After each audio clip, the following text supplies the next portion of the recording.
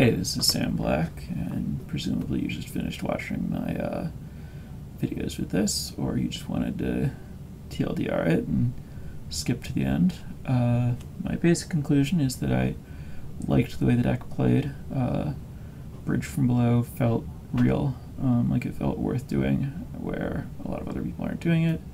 I think that assembling the black mana and the zombie and the 2 Gravecrawlers in the graveyard to get Vengevine is kind of too much trouble.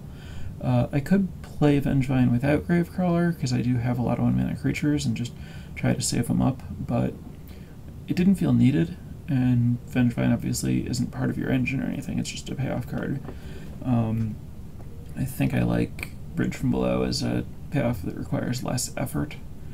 Greater Gargadon was kind of sweet the one game I used it, but ultimately not needed. I think the first change that I would make is cutting Greater Gargadon for a second Dakmar Salvage, and beyond that I might look to trim something else for another land. Having 3 lands is a really big deal, because it means that when you're dredging you can cast a Faithful Sitting that you find,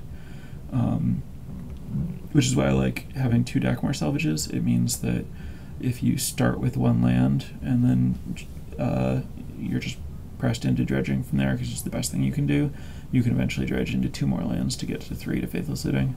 And obviously if you start with 1 land it's going to be Steam Vents, so you'll be fine.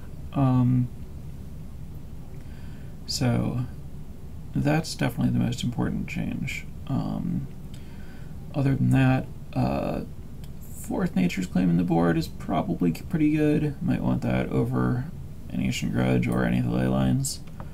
But as a starting point, this felt good, and I like the general, like the overarching decisions that I've made, the